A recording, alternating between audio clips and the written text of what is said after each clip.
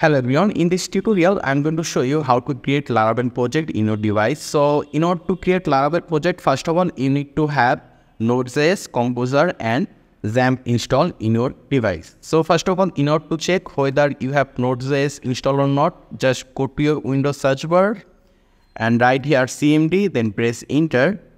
And in order to check if you have Node.js, you need to set here node -- version, then press enter. It will show you the Node.js version. And if you want to check whether you have Composer installed or not, just set here Composer -v, press enter. If you have Composer installed, then you will see something like this, and you will also see the Composer version.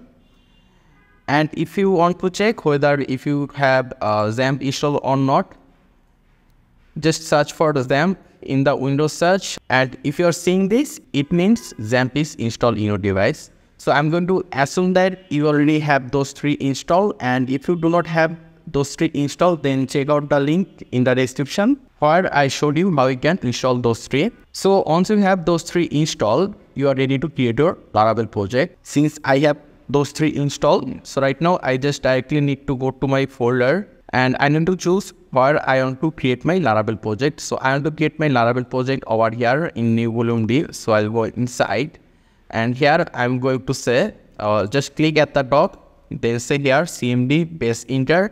It will open a command prompt.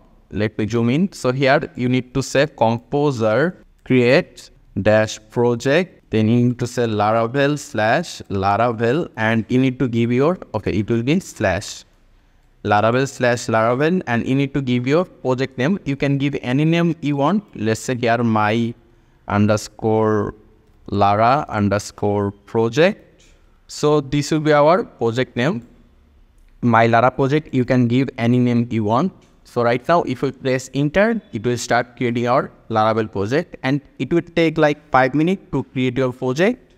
So right now I'll just fast forward the video, and there you can see our project creation is complete. So right now we can just close this, and our project name was this one, my Lara project. So if we go inside, you will see something like this.